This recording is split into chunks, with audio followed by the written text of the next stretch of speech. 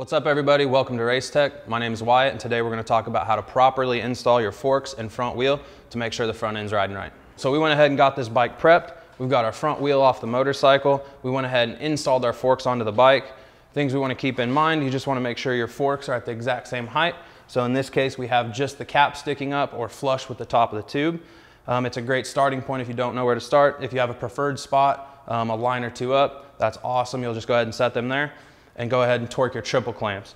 So torquing triple clamps is very important. If you over tighten them, you can actually affect the way the forks work and cause a binding. A lot of times manufacturer torque specs, best way to go. If you don't know them off the top of your head, 17 foot-pounds on the top, 14 foot-pounds on the bottom for dirt bikes is a pretty good starting spot. Won't create any issues, any kind of wear or anything like that. It's a great spot to start. So we've gone ahead and got our forks on the bike. We've got everything torqued. We'll go ahead and start putting on our front wheel. We'll go ahead and install our axle nut. Cool, so we went ahead, we got our axle through our wheel, but we still have all our pinch bolts loose. So essentially when we put the axle into the wheel, the big end of the axle bumps up against our wheel spacer and we'll pull the entire wheel tight to our brake caliper side. So first thing we want to do is get that axle nice and tight so that the wheel's pulled against that, and then we'll go ahead and set our pinch bolts. So the easiest way to go ahead and get our axle pulled tight against our spacer is go ahead and tighten just one pinch bolt. Doesn't have to be super tight, just enough to hold it. And we'll go ahead and tighten our axle on the opposite side. So as we tighten our axle, the big end of the axle is actually pulling up against our wheel spacer and tightening it to this one fork. So we've got our axle tight. Now we're gonna go ahead and move over and loosen this pinch bolt that we had snugged up.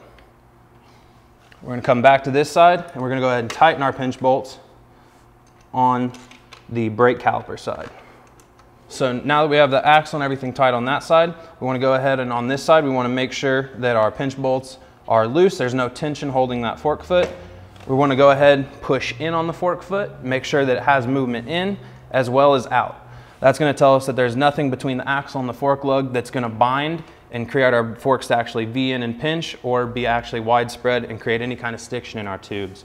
If you go to push it in or pull it out and it's stuck, we need to go ahead, pull the axle out and dress up either the fork lug or the axle to where you get a nice free movement. So next thing we want to go ahead and do, make sure that our front wheel is perfectly straight.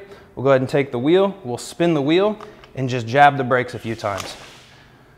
We want a violent jerk of the brake.